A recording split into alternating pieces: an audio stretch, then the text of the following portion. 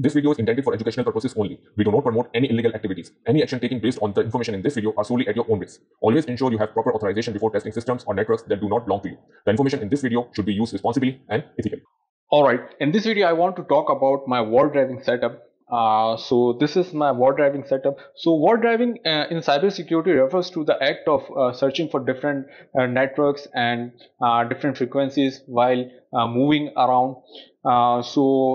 These are the things which we can use while doing testing while we are moving around. So let me just start with the main thing over here. This is my phone, and this is a rooted phone with Kali Linux NetHunter installed. So this is the main thing, and all these things which you can see over here I can use with this phone. So let me just start with the things which I can use with this phone. So over here you can see this is my cable.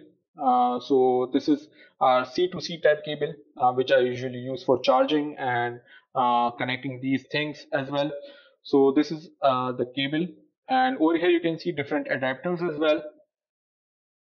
So these are the adapters through which I can connect this Wi-Fi adapter or these Bluetooth adapters as well. So these are magnetic adapters. Over here you can see.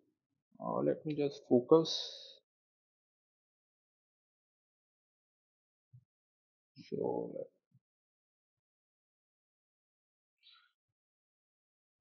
So these are magnetic adapters, as you can see, which I can use. This is another adapter, and these are Wi-Fi and Bluetooth adapter. This is the Bluetooth Wi-Fi adapter, which which I can use with these adapters to connect with Wi-Fi and testing Wi-Fi networks. This is another Wi-Fi adapter, and this comes with the antenna option, so I can connect these two antennas with it. And there is another adapter which is a Bluetooth adapter which is used to test Bluetooth networks and Bluetooth devices. So these are few adapters which I usually use in Wardriving mode, and this is the stand to keep my phone on a certain position. And over here you can see this is a keyboard. It's a very small size keyboard which I can use with my phone. So NetHunter comes with NetHunter terminal app which is used to type commands. So there is a built-in keyboard as well. Over here you can see, but external keyboard is really handy.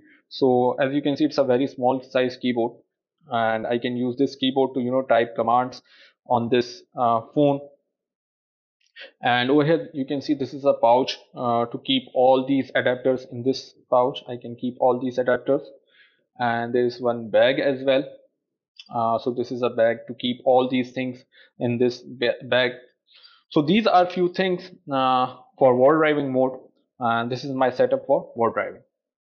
Thank you.